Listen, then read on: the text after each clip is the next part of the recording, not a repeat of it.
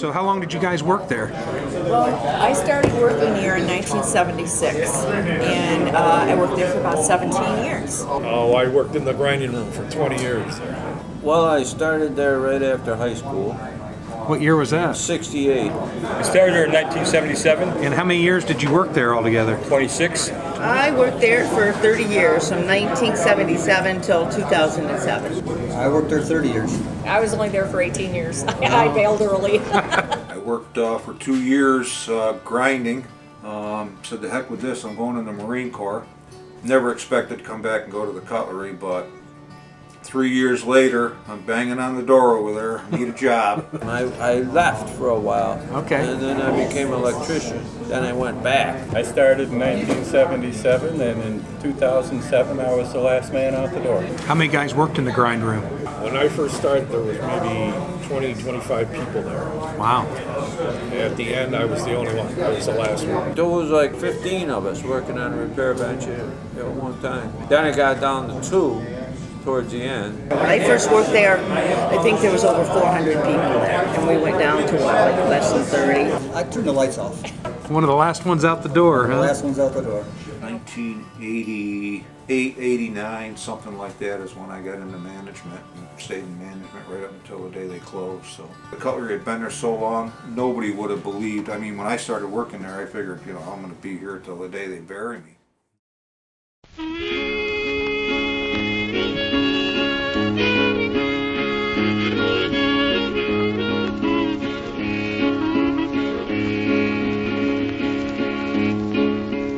Looky here, Mr. Brakeman, don't put me off your train.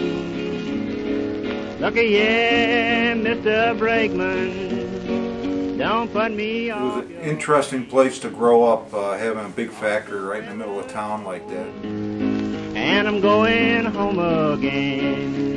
I had to walk by the cutlery every day to go to the elementary school, which was down the road, around the corner past the cutlery.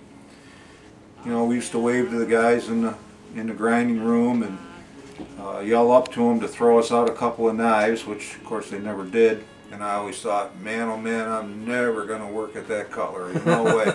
I'd watch the people coming out of there all dirty, you know, at night when the whistle blew, you know, if we were in town. Like, man, I'll never work there. Well, I needed a job when I was 19, newly married, and I happened to know one of the supervisors that was a neighbor to my parents, and he got me a job. And I had taken Metals 1, Metals 2, stuff like that in high school. So when I got out, that summer, I went down there and asked for a job, and they said, right after the second week of July, come on in. And we've got a job for you. It's a setup man. You got to set up the machines. In 68, they had one motor that ran all of the wheels up in the buffing department. And they had 30 machines up there. They ran a long, it was a drive shaft. And then they would run leather belts off of that. They would have them 3 deep. And then they would go onto wooden pulleys. So if the guys wanted to stop the wheels, then you would take a stick and work the leather belt off the wooden pulley. So did they change that over time then? Oh yeah, yeah, oh yeah. OSHA wouldn't go for that nowadays. Because when you're sitting in the middle, you've got 2 belts going by on either side. Yeah. There's no guards or anything. Yeah. There's just belts. The machines were over 100 years old. Wow. And we used to have to, you know, do little things here and there and try to straighten them out so we could run the blades. Yeah. There used to be a lot of times hair pulling because a lot of times it just didn't work right. You know?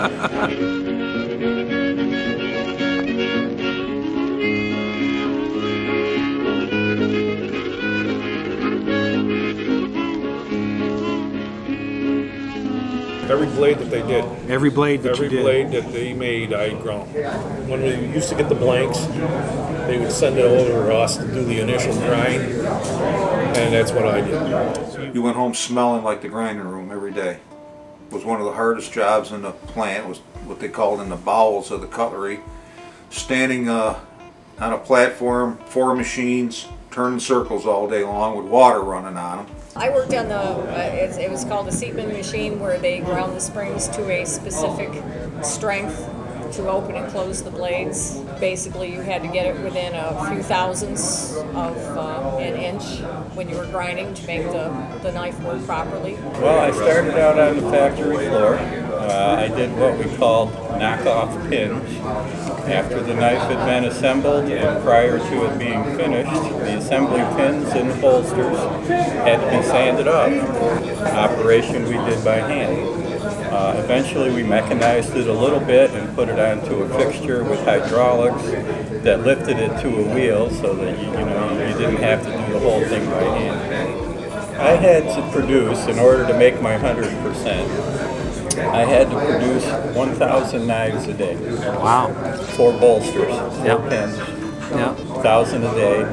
After 15 years, I joined management, and when we closed the doors, I was plant manager. I worked in the finishing department. I worked on what they call the auto buffers. It was where you could polish multiple knives at once in a rack. We'd have a spindle where you had another rack over here, so I would polish one end, pull it out, put it on the spindle, and then clamp it down, turn it around, and polish the other end. I bumped up onto the auto buff and was doing the auto buff job and was making real good money, real good piecework. I started as a re-inspector. What we did was we made the knives walk and talk, click open and snap shut. And we had lots of little tools that we would accomplish that with, and it was kind of a nice job, and I did that for several years, and then I moved on to a sharpener, to become a sharpener. Most of the time I was cutler repairman. That means anything wrong with a knife, would fix it. So if somebody sent it back to the factory, Right. you would do the repair work on it. Right. More or less, they would come to me and say, "What's wrong with this knife?" You know, try to fix it. Being a hand buffer, then a material handler, and then I worked down in the shipping room working that term. I used to fix the switchblade knives. Oh, yeah? I used to melt the stuff and fill all the cracks in. Really? Yeah. On the handles? Yeah. I did a little bit of everything. I did re-inspection. I was like a floater. I was, I helped pack knives. I did work in the managing room. I worked where we made all the fixed blades. I think I can remember the name. I was the union spokesperson. I was the one that was, it was sad. Towards the end, they eliminated one job. That was mine. So then I had to bump on to handing out the parts for the assembly line. And so they went to week on, week off over there, and I couldn't live on that. So we had our own security. I bumped onto the security job. I did that job for about 6 years. And while I was doing the night watchman's job, I started making some custom knives of my own.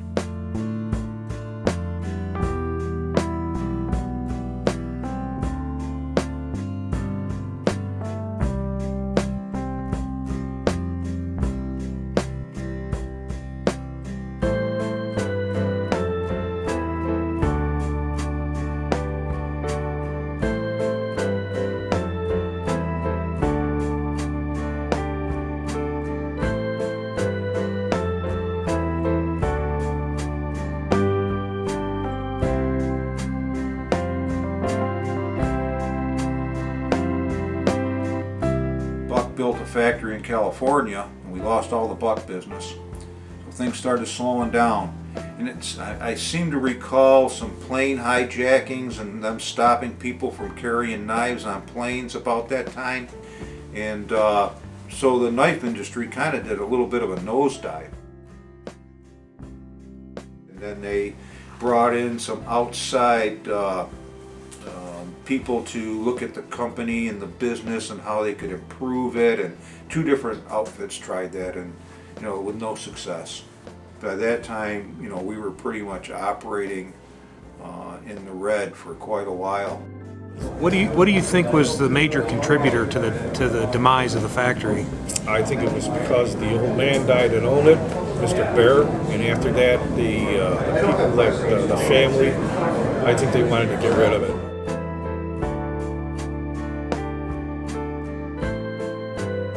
probably would have been still working there if they didn't close it up. He'd probably be still there today. And it was a place, you know, sometimes it was a pain in the butt to get there in the morning, but most of the times it was kind of an easy, just laid back deal where everybody Did their job. did their job. That was it. You know. We did a lot of projects that you felt like you did something. I went from being a night watchman to making prototypes, salesman samples, and they were going to the SHOT Show within a month or something, and Phil said, geez, I'd like to take some of your knives to the SHOT Show. Well, he come back from the SHOT Show and handed me a wad of $100 bills, and I said, there's some money in this, you know? So anyways, that's how I got into management. I went from being a night watchman to making prototypes, salesman samples, and you know, a lot of the guys I knew out in the factory couldn't believe it, that you know, I'd gone from being a night watchman into, you know, management. Every time something went wrong out there that was my project, I'd have to get right out there and figure out why the handles were cracking, or, you know, why are they burning the Delrin doing this operation. And The model shop guys like Wally or whoever was creating a new pattern, they would listen to your input. Once they started the process in motion, if something wasn't working right, they talked to the people who actually had to deal with the problem to find out why it wasn't working. Right. My favorite was I think the Boy Scout and the Girl Scout knife. Wildlife series. The wildlife series, really. We made one night for Catfish Hunter. Yep.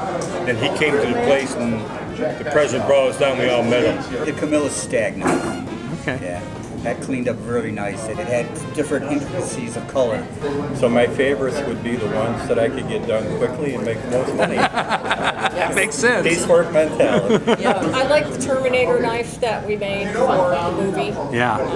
That was always kind of interesting when I had to run those parts. Well, they had the scissor knife. It had an Italian scissors on one side. It worked pretty good, and then they had a blade on the other end. There was a lot of things that stuck in your mind because they were a pain to grind. the High Country Hunters, that was one of the knives I designed for them. They came to me and they wanted a fixed blade knife that could retail for under $30. But the survival knives for the military that we put the handles on and assembled for them completely, that was always like a little bit of a special pride that you put in there, knowing that it was going to our service. There was a bunch of things. And then they had what they call the toilet flusher, which is, you know, you press down on the lever and it flips open. Yeah. My father liked those.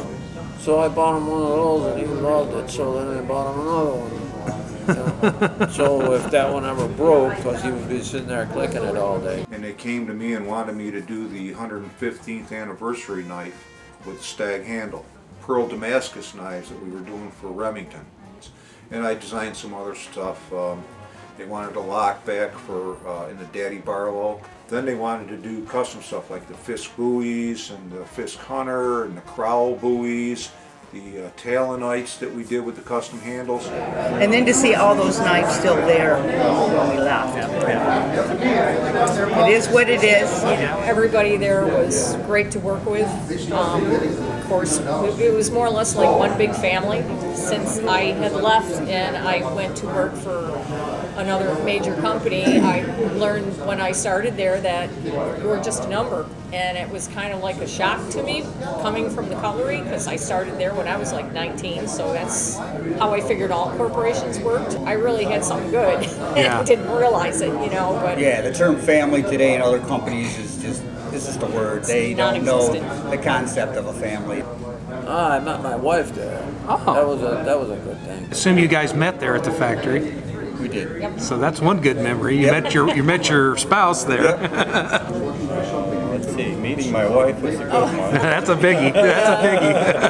I have to start with that one, right? That was our family.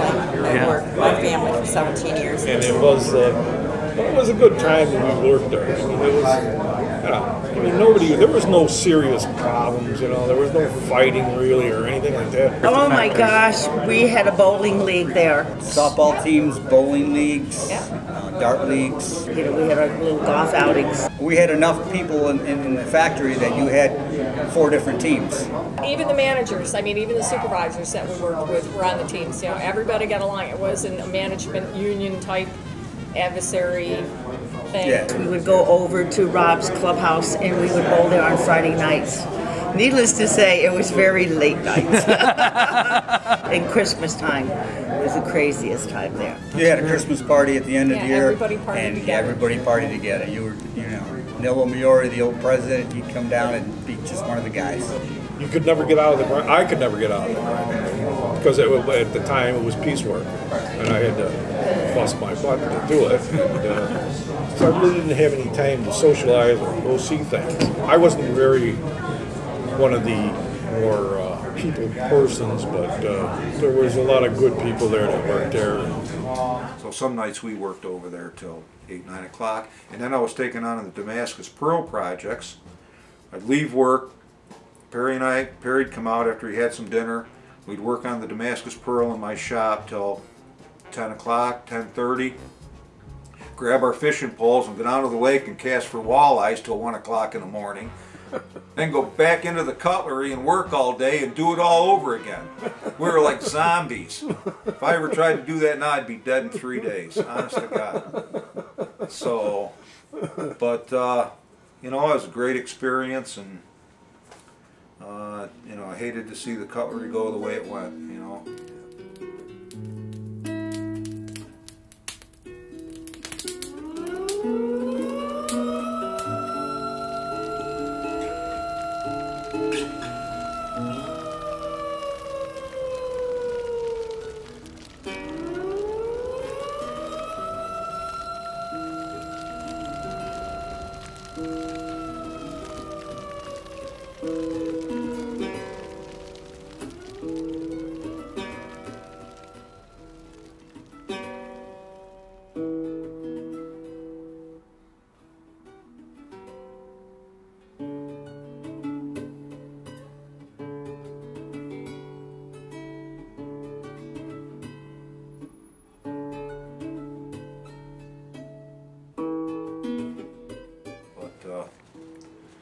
But I stayed in it, you know. I'm